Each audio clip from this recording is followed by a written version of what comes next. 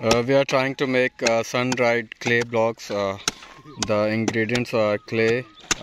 Basically, clay is the local soil available here in this village, and the second component is thatch. We will add 20 to 25% thatch, and after soaking and mixing this very well, we will place this mixture in a mold and dry in sunlight and use for the zero carbon eco construction.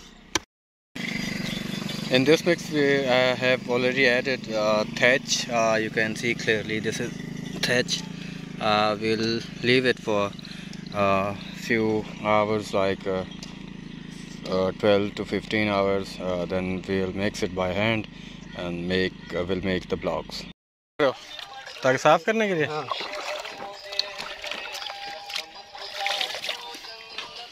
भाई इसलिए लगाते हो कि ये आराम से निकल आए वापस।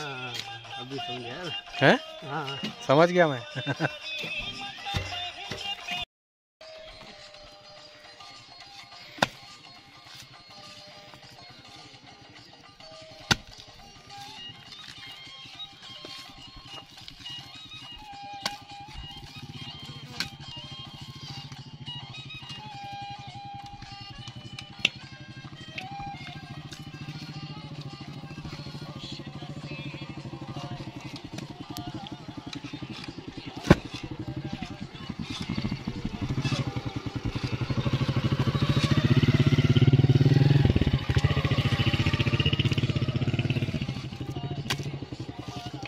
अभी हटने का इसका खतरा तो नहीं? कल इसको यहाँ से हटा देंगे फिक्स को। तो ऊपर होगा और उसको वैसे भी ऊपर लेके जाता है। हैं?